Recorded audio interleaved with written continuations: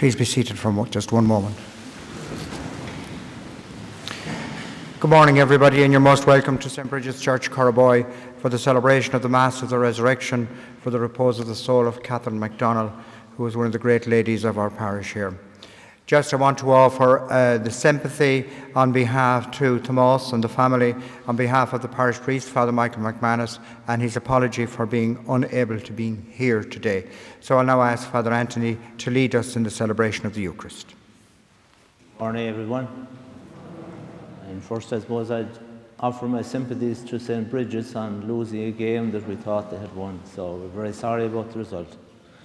So I'm here today, and as anyone who lived to be 98, I think, deserves a celebration. So I think we give Auntie Kathleen a round of applause.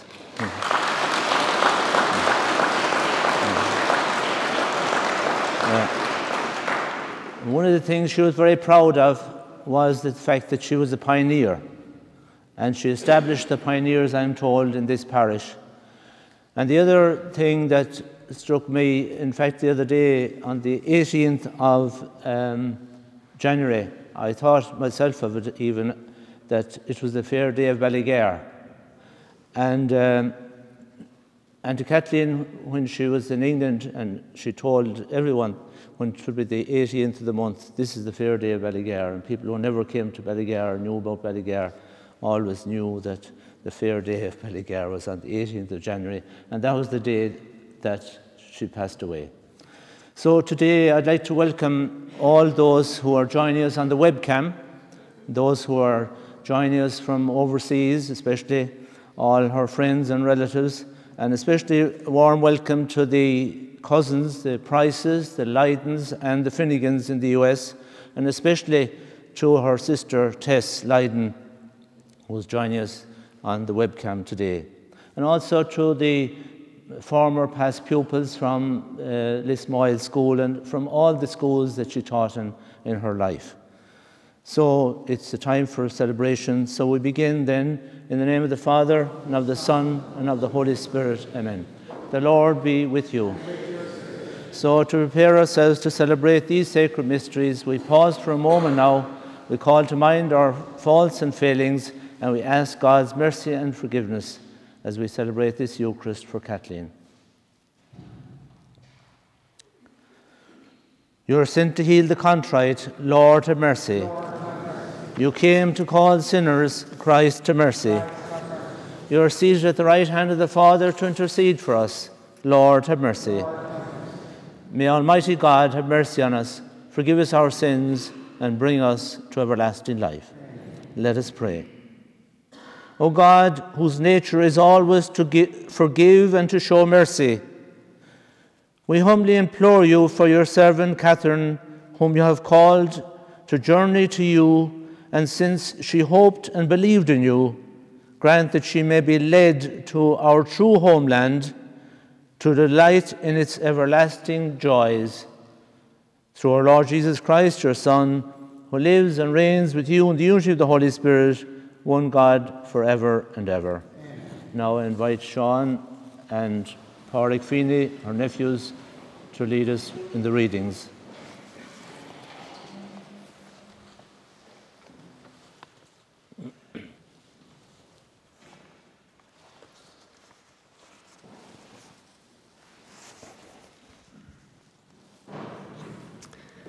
A reading from the prophet Isaiah. On this mountain, the Lord of hosts will prepare for all peoples a banquet of rich food.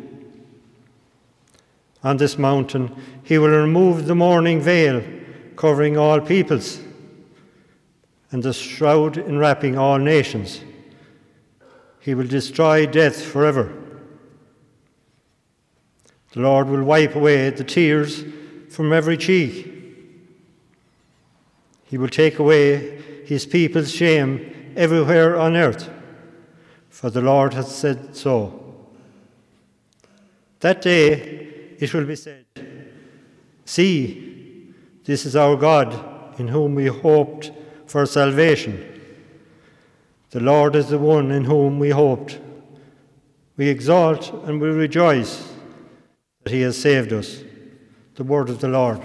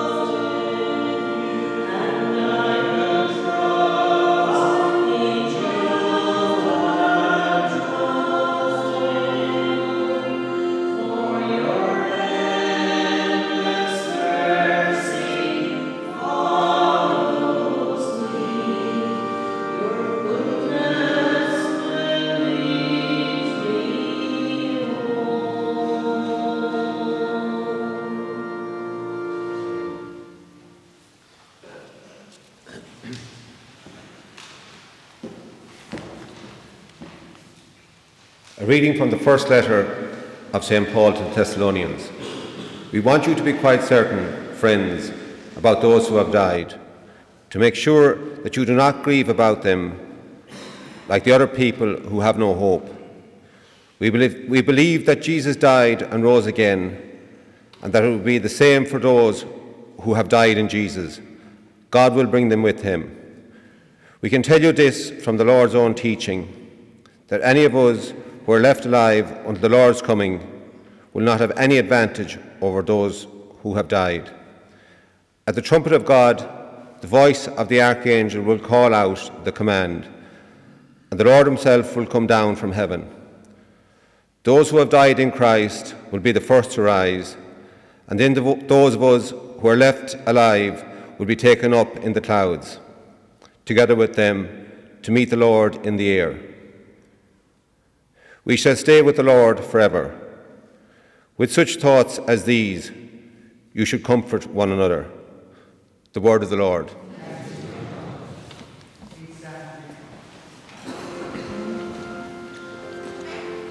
The Lord be in your hearts and your lips, you shall be worthy to claim his holy gospel.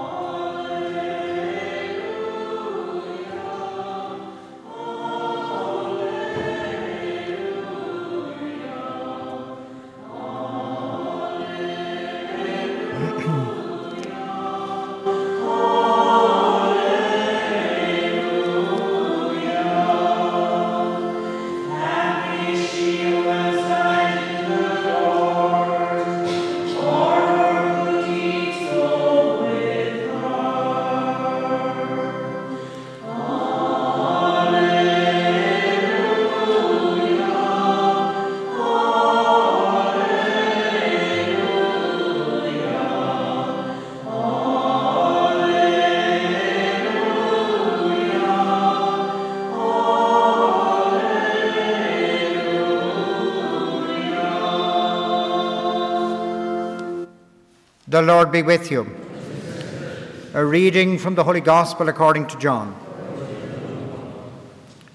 Jesus said to his disciples, "Do not let your hearts be troubled. Trust in God still and trust in me. There are many rooms in my Father's house. If there were not, I should have told you. I'm going now to prepare a place for you, and after I have gone and prepared you a place, I shall return to take you with me, so that where I am, you may be too. You know the way to the place where I am going." Thomas said, "Lord, we do not know where you are going, so how can we know the way?" Jesus said, "I am the way, the truth, and the life. No one can come to the Father except through me." The Gospel of the Lord. Jesus Christ.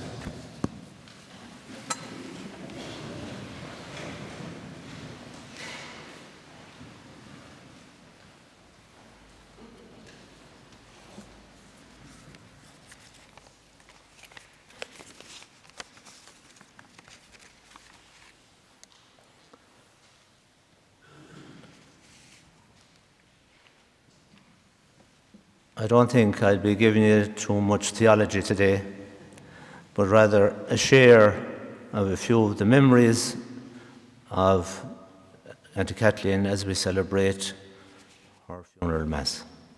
And I suppose the Curraghboy people, you have to forgive me for calling her Kathleen, but that's how I knew her. And for a long time, I used to think that I was her favourite nephew. But I know Mary Theresa and Portiuncula and Sean are a bit jealous of me for that. But at that time, I was the eldest nephew. But then other nephews and nieces came along, and I lost the favour. And I really lost favour when Portiuncula came along and she became his godmother. So I really fell out of favour at that time. But when I was about 4 or 5 years old, I used to spend the summer holidays with my grandmother in Bornacurra near Ballygar. And during that time is where I got to know Auntie Kathleen, I suppose, as a teacher. Because when I was getting a little bigger, she would get me to do the small jobs around. I had to go to bring the turf and collect the eggs and gather sticks for the fire. And sometimes I would have to accompany her to go weeding down in what was called the garney, the small garden, down at the old house. And I can still sense the smell, the scent of the wild pepper, the wild mint. But there she showed me all the plants, and not to mention all the weeds, and the names of them, and I was supposed to remember the names the next day. And she was trying to teach me about all the insects and butterflies and the different insects and plants that were there. So I suppose she was a bit before her time, and she was trying to teach me about nature. And I saw from the condolence messages that her pupils in Lismoyle school, they went through the same thing. She was teaching them also about nature and the importance of nature. But that was something that was above my head, and I hadn't the slightest bit of interest in it at the time. I was more interested in trying to play hide and seek or hurling or football. But anyway, she had that desire to teach all her life. And when I started school, she knew that I was very fond of telling stories. And I'll never forget this story because she gave me a typed out sheet of paper. Now I was only in P1, not even P1, what do you call it, low infants I'd say, or secondary high infants. But I got this type sheet anyway of the story that I haven't forgotten. It was a story of animals that had become too old. There was a cat that was too old to catch mice, a dog that was too old to gather sheep, a donkey that was too old to pull a cart, and there was a rooster that was too old to do whatever he does with the hens. So anyway, they were being thrown out by their owner, and they were on the side of the road, and eventually they met up. and they decided what they would do to make a living. So the cat said he could meow, the dog said he could bark, and the donkey said he could bray, and the rooster said he could crow. So they formed a band, and they became famous. But the moral of the story was that you should never give up. In old age, you should always continue doing something useful. And I got a chance, I suppose, to return the favour only a few years ago when I encouraged her by my visit never to give up. I got a phone call one evening to say that Kathleen was very low, and she was in Bridesmill nursing home at that time. So I debated with myself whether I would come there and then or next morning. But when I thought about it, I said, well, she mightn't be around next morning, so I better go. And so I arrived at the reception, inquired about her, and I was told that, well, she hadn't eaten for 2 days and wasn't taking much fluids, and things didn't look good. So I went into her ward anyway, and I left my hand on her forehead, my freezing hand on her forehead, and she woke up. And she looked around with this mighty smile. And I'll never forget the smile, actually. It was unbelievable to see. And the nurses and carers couldn't believe that she had responded to my treatment. But anyway, we gave her a few sips of tea and a yogurt, and she came back to herself anyway. And after a while I asked her, would she like to be anointed? And she said she'd love that. And that's what happened. We anointed her, and she was able to respond to all the prayers in no time. She was great like that because she was delighted. She had great faith, and she was delighted to receive the sacrament of the sacrament of the sick. But that was an example of how she also wasn't inclined to give up, even at the very end. Now, when Mary Theresa and I would visit her, she would often bring her the paper or the Ireland's Own, and amazingly she could still read without spectacles at this stage of her life, right up to the end. So there's lots to celebrate in her life. And I was so delighted to meet several of her past pupils from Lismoyle school there to visit her, because obviously Kathleen made a big impression on you and taught you many things about life. And I remember she'd often tell me and share with me about the projects she did with you in school. Tell me about the baby chicks and that she'd take into class, and the various projects she did with you, and preparing for the Kikara, as she would call it, the inspector. So today we celebrate her life, and we thank God, and especially we thank God for all the people's lives that she influenced as a teacher, not just in Lismoyle, but also in other parts of Ireland and abroad. But today's readings give us hope. The first reading in the Psalm, the first reading from the prophet Isaiah, and the Psalm from Psalm 23, the Lord is my shepherd. It's on your leaflet there, and it describes really a welcoming banquet that Kathleen is experiencing now, enjoying with Con and her parents and her siblings in the banquet of the kingdom of heaven. And we can imagine the Lord serving her in all those big long tables and serving all of them in the celebrating her arrival in heaven. And the psalm reminds me of the Lord is my shepherd. When I was in Africa, I used to get the odd letter from her, and most of them would be spent describing the sheep and cattle. But today, she had always had a great interest in the farming when she retired. But today, we see that she is now seated with the great shepherd himself. But for you, Tomás, today is a sad day, but the second reading and the gospel are meant to be encouragement for you and for those of us left here on the earth. It tells us we don't need to grieve about those who are left behind, because it tells us just as Jesus died and rose again, it will be the same with those who have died. God will bring them to himself. And that's very reassuring. Kathleen had great faith herself, And so now we need to have no doubt but that she is enjoying the new life of the resurrection right now with the risen Lord. And the gospel is something for our own faith, to boost our own faith. When we hear the gospel, Jesus saying, "Do not let your hearts be troubled. Trust in God and trust in me. There are many rooms in my Father's house."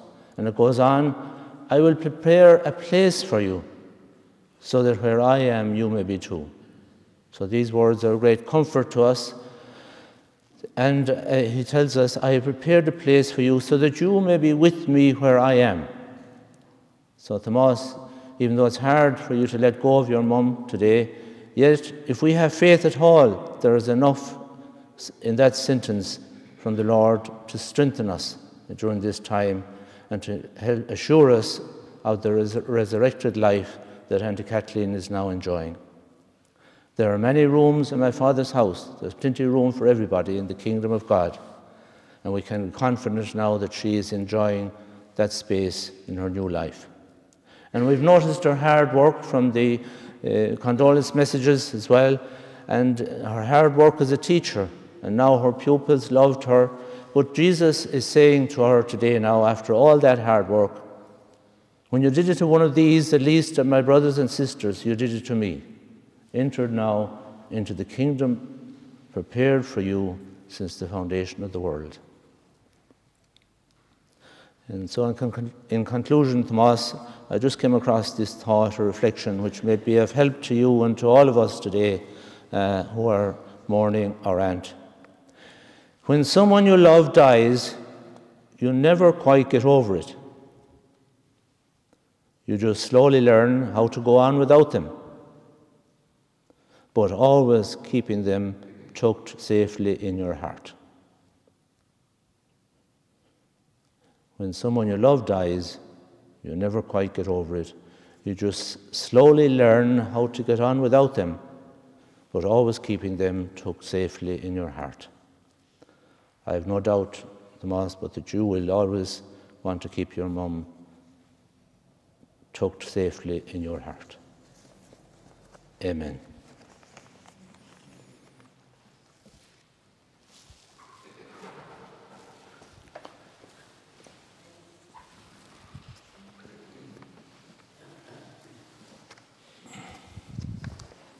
And you may please kneel now for our prayers of the faithful.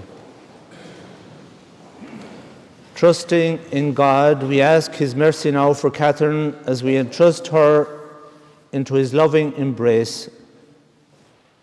We pray for Catherine. May God receive her kindly and generously and forgiveness and the rewards of her faith. May she continue to inspire us, to pray for us, and to be there at the end to welcome us in our turn into eternal life. Lord, hear us. We remember all who cared for Catherine in recent years, particularly the staff of Sonnes Nursing Home and Brideswell Nursing Home and also Portiuncula Hospital. Lord, hear us. And we remember all the deceased members of the McDonnell and Feeney families, especially Catherine's late husband Con, her parents John and Anne Feeney, her sisters Mary, Ellie, Bridget, Bernadette and Agnes, as well as her late brothers John Joe, Paddy and Tommy. May they enjoy the peace of God's kingdom. Lord, hear us.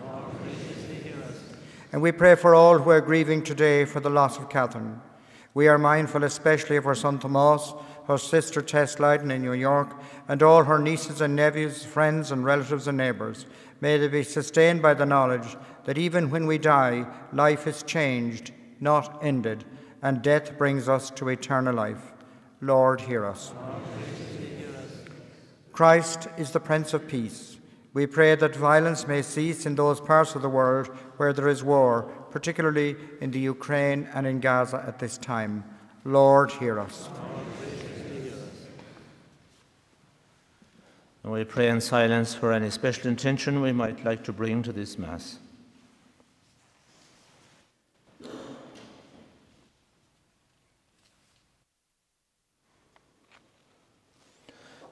Heavenly God, creator of heaven and earth, hear the prayers we offer you today on behalf of Catherine, reward her goodness, forgive her faults, and welcome her into eternal rest, where you live and reign forever and ever. And now, I invite Porrick, our godchild, and Tomás to bring up the gifts for today's Mass. Will we pick up the gifts?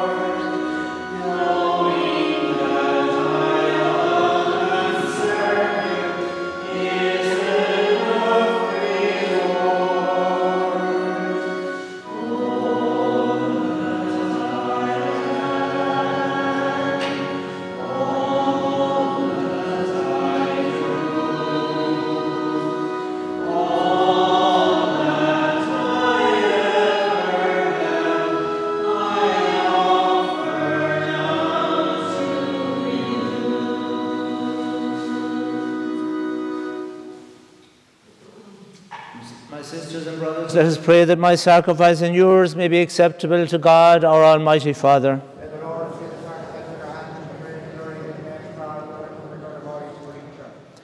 Be near, O Lord, we pray, to your servant Catherine, on whose funeral day we offer you this sacrifice of conciliation, so that, should any stain of sin have clung to her, or any human fault have affected her, it may, by your loving gift, be forgiven and wiped away, through Christ our Lord. Amen.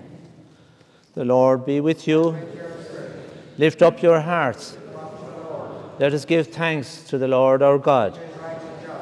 It is truly right and just, our duty and our salvation, always and everywhere to give you thanks, Lord, Holy Father, Almighty and eternal God, through Jesus Christ our Lord. For he is the salvation of the world, the life of the human race, the resurrection of the dead. Through him, the host of angels adores your majesty and rejoices in your presence forever. May our voices, we pray, join with theirs in one chorus of exultant praise as we sing,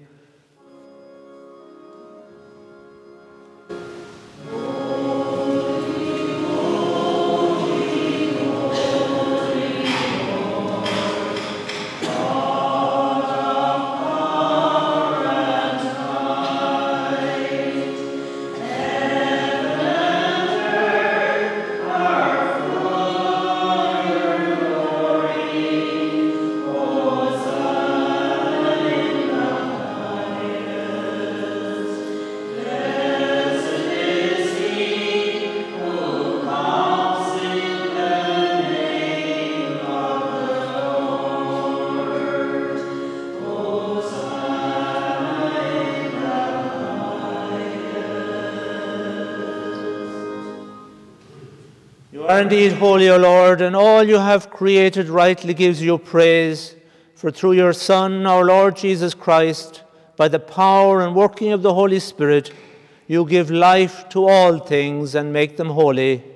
And you never cease to gather a people to yourself, so that from the rising of the sun to its setting, a pure sacrifice may be offered to your name. Therefore, O Lord, we humbly implore you, by the same Spirit, graciously make holy these gifts we have brought to you for consecration, that they may become the body and blood of your Son, our Lord Jesus Christ, at whose command we celebrate these mysteries. For on the night he was betrayed, he himself took bread, and giving you thanks, he said a blessing, broke the bread, and gave it to his disciples, saying, "Take this, all of you, and eat of it, for this is my body, which will be given up for you."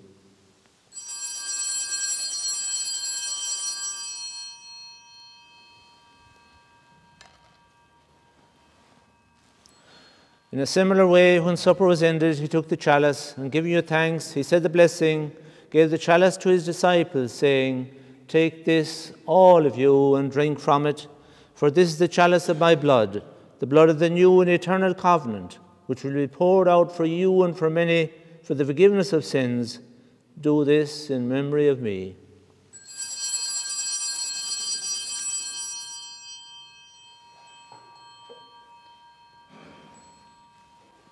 And we proclaim in song the mystery of faith.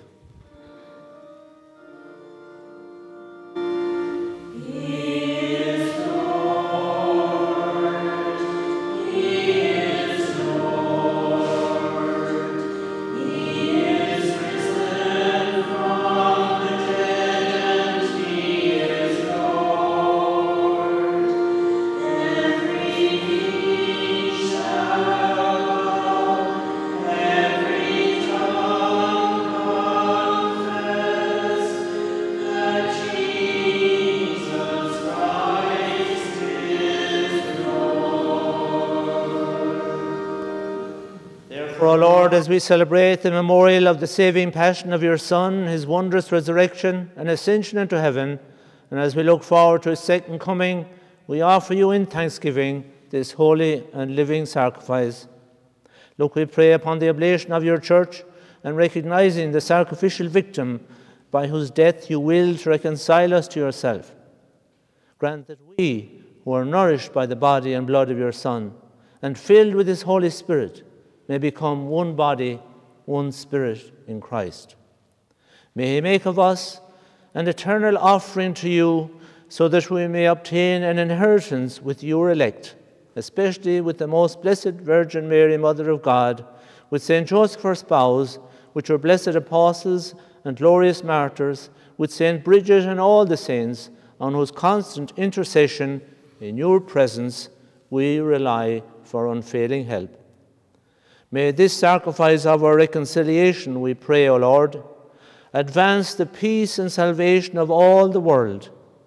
Be pleased to confirm in faith and charity your pilgrim church on earth, which your servant Francis our Pope, and our Bishop, and all the order of bishops, and all the clergy, religious, and all God's people.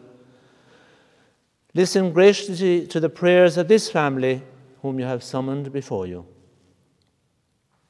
In your compassion, O merciful Father, gather to yourself all your children scattered throughout the world.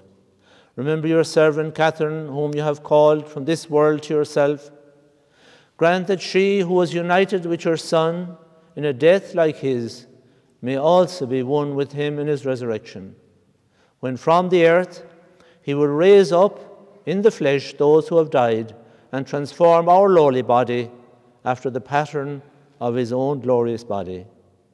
To all our departed brothers and sisters too, and to all who are pleasing to you at their passing from this life, give kind admittance to your kingdom. There we hope to enjoy forever the fullness of your glory, when you will wipe away every tear from our eyes, for seeing you, our God, as you are, we shall be like you for all the ages, and praise you without end.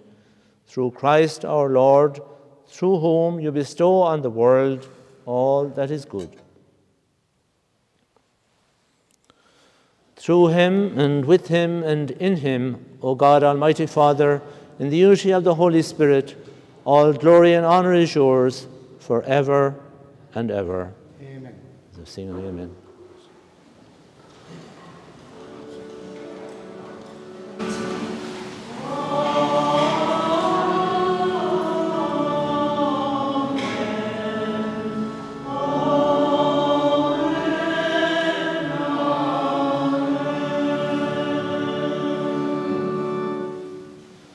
Agus inis guimish huna nahar fui mar a bhuan ar sláne hor dún dhéanamh ar nahar tárne neamhtanam godagad a riamh nianta the header and talent. next page there. Nahar túr dún iniu agus math dún ar bhíocha maithre darvin féin. Sná lícsin aga auxíir on. Deliver us, Lord, we pray, from every evil. Graciously grant peace in our days, that by the help of your mercy we may be always free from sin and safe from all distress, as we await the blessed hope and the coming of our Saviour, Jesus Christ. For the kingdom, the power, and the glory are yours. And today we pray for peace, peace in Gaza and peace in Ukraine, as we say, Lord Jesus Christ, you said to your apostles, peace I leave you, my peace I give you. Look not on our sins, but on the faith of your church, and graciously grant her peace and unity in accordance with your will, who live and reign forever and ever. Amen. May the peace of the risen Lord be with you always. So we pause for a moment and pray in silence for peace throughout the world.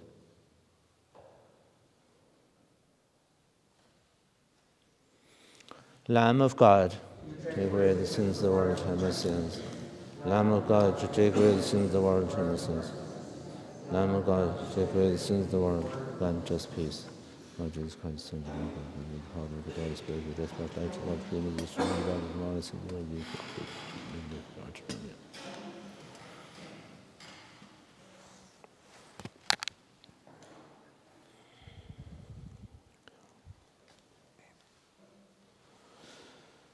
Behold the Lamb of God, behold him who takes away the sin of the world. Blessed are we who are called to the supper of the Lamb.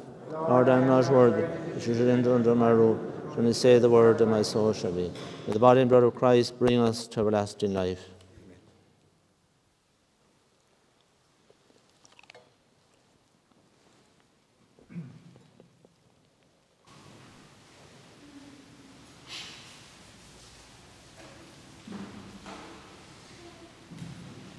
For the distribution of Holy Communion, Father Anthony and myself will be either side of the coffin, so just come up the centre, please, and go down by the sides. And someone will go down to the very back of the church at the end.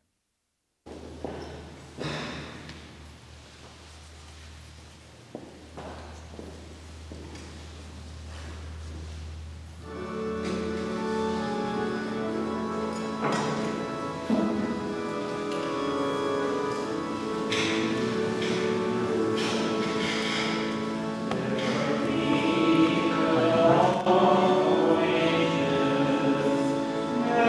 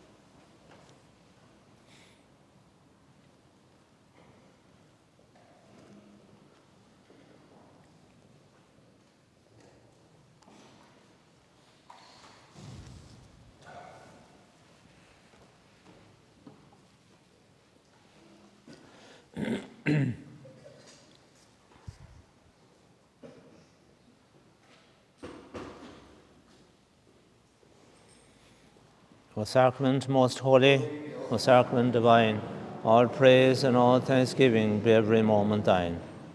We await a Saviour, the Lord Jesus Christ, who will change our mortal bodies to conform with his own glorified body. O sacrament most holy, sacrament divine, all praise and all thanksgiving be every moment thine. In our closing prayer, grant, we pray, Almighty God, that your servant Catherine, who today has journeyed from this world, may by this sacrifice be cleansed and freed from sin, and so receive the everlasting joys of the resurrection through Christ our Lord. Before we do our final commemoration prayers at the end, I'd like to thank Willie for all his help over the last few days. And so on the last page of your leaflet there, you will find some of the closing prayers for the commemoration.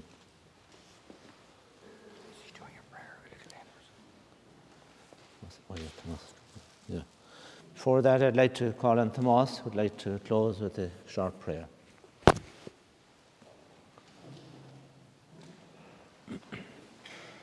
Thanks for reminding me.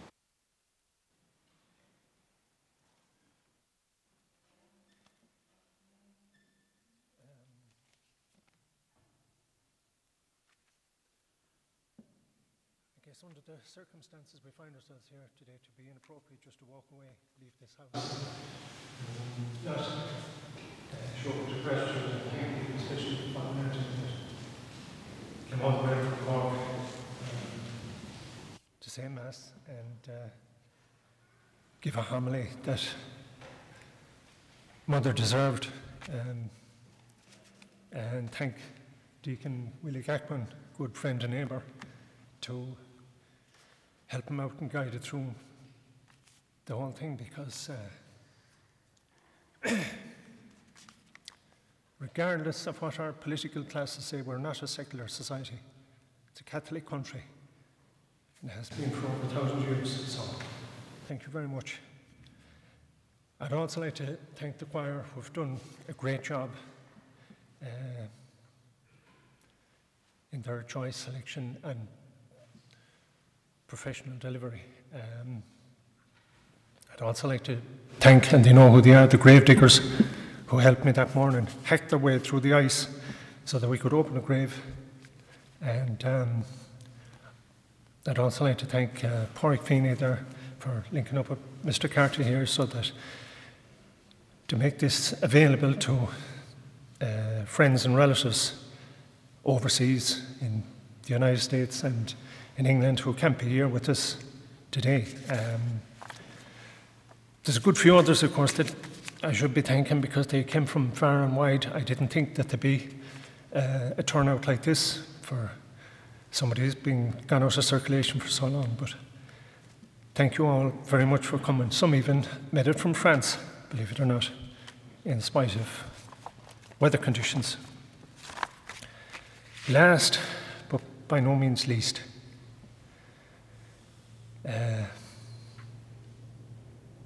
I have to thank the management team on the sideline, Enda and Anita McHugh,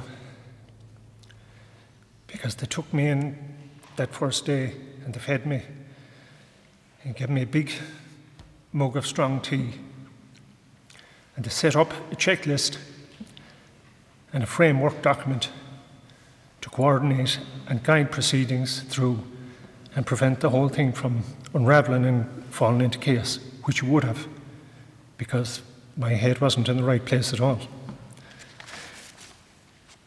I'll finish on that note, and I'll finish with a prayer that I learned from my cousin, the legendary Patrick Lydon of NYPD fame.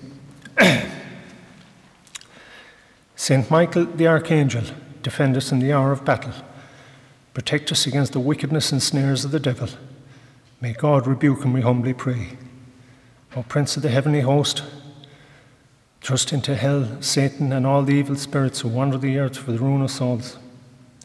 And should I fall in mortal combat, Saint Michael, with your shield, protect my soul from the devil, and with your grace enrich my soul and make it presentable to God, the Most High, at the hour of our death. Amen. Spirit and amen. Thank you.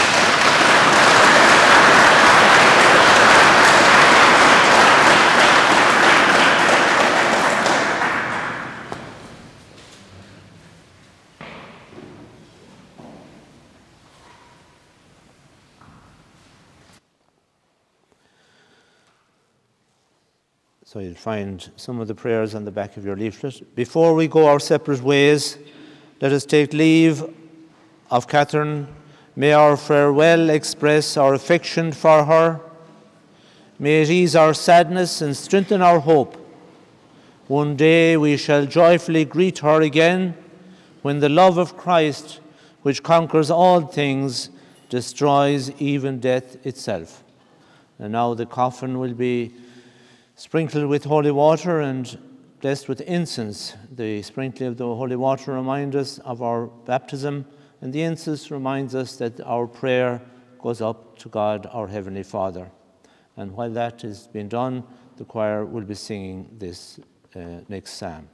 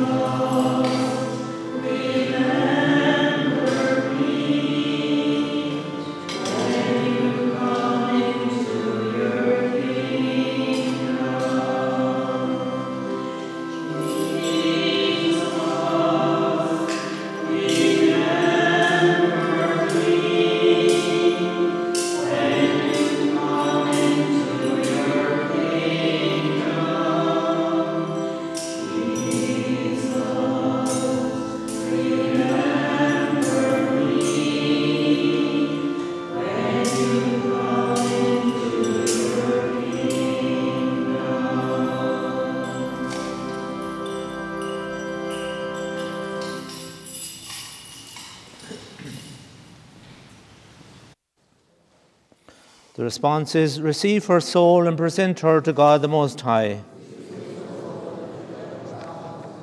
Saints of God, come to her aid. Hasten to meet her, angels of the Lord.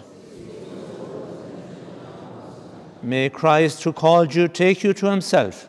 May the angels lead you to the bosom of Abraham. Eternal rest grant unto her, O Lord, and let perpetual light shine upon her.